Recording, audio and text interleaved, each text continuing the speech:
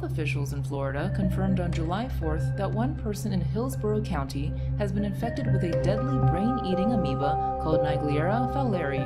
The amoeba typically lives in warm freshwater and, in rare cases, infects humans through contaminated water that enters the nose.